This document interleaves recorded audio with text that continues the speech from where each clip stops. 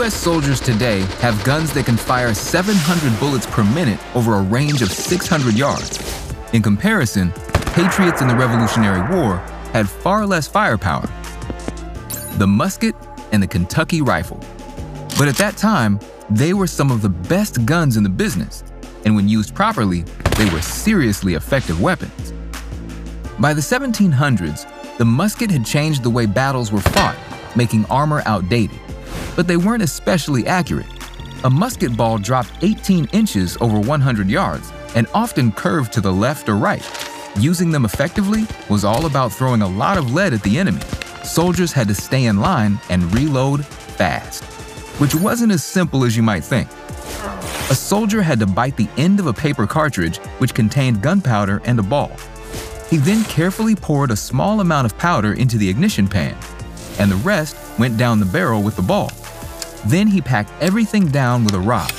Only then was he ready to fire another shot. A trained soldier had to do all of that every 15 seconds while standing up and taking fire from the enemy.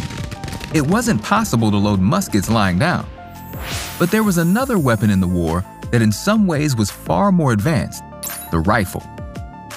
It took its name from the spiral groove on the inner surface of the barrel, the rifling.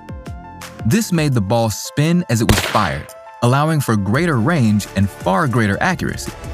But rifles also came with serious disadvantages. Reloading took a lot longer, they were expensive to make, and becoming a sharpshooter took a lot of practice. Thankfully, Patriot frontiersmen definitely had the necessary experience. They were skilled hunters with rifles made by German craftsmen in Pennsylvania.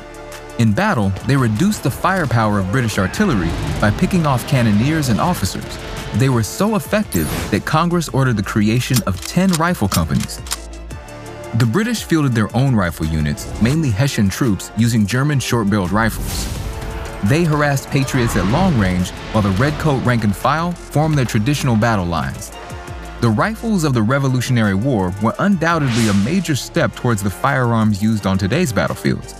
But in the final analysis, independence was won by the cheap and simple smoothbore musket.